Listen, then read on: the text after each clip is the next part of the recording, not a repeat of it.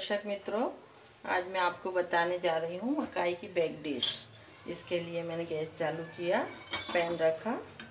इसको fry pan में बनाते हैं।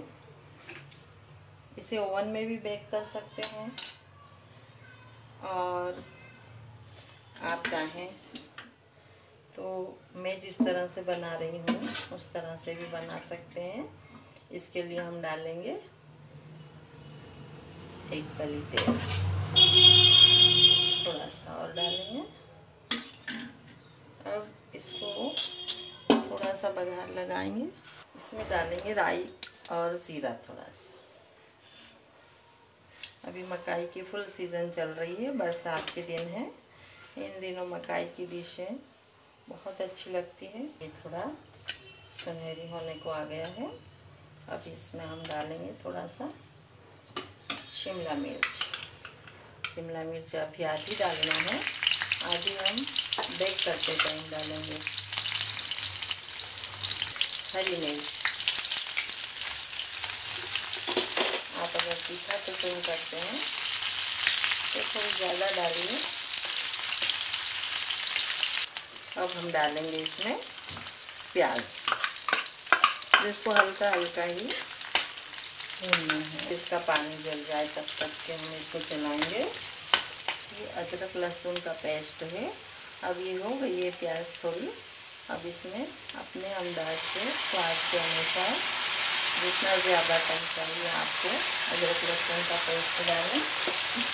इसमें थोड़ी सी हल्दी डालेंगे, लाल मिर्च, आप जैसा तीखा तीखा कम मिर्च का खाते हैं ऐसा डालिए। नमक डालेंगे,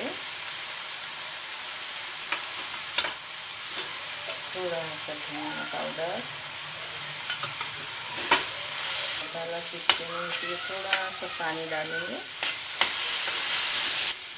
गरम मसाला है ये, थोड़ा सा गरम मसाला डालेंगे इसमें। पहले मकाई डाल देंगे हम। और इसको अच्छे से मिला लेंगे। मकाई को हमने पहले से ही बॉईल करके रखा था, नमक और हल्दी डाल करके।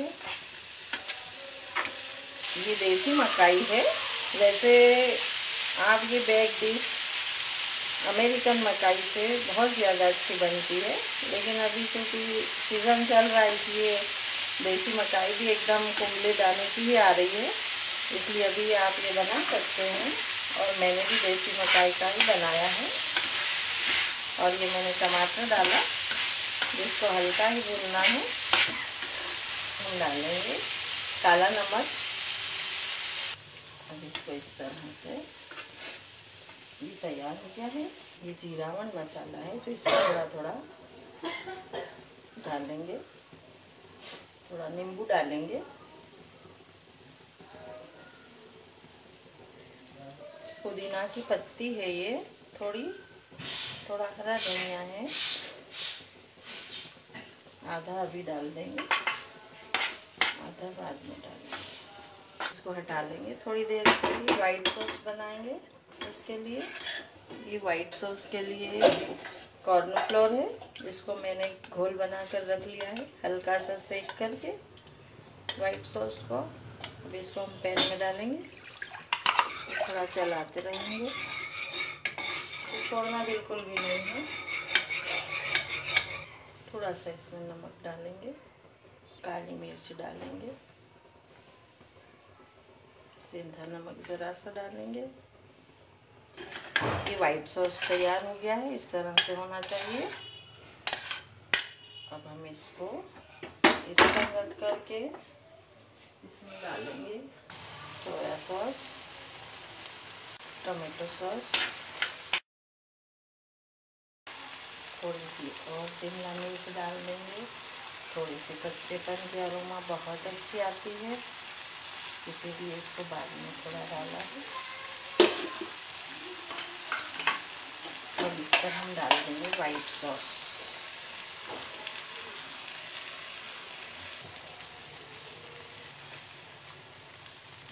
इस पर थोड़ी काली मिर्च छाट देंगे।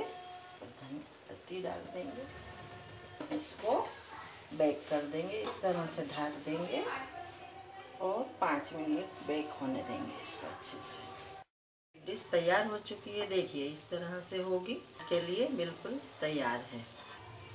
अब इसका गैस बंद कर देंगे।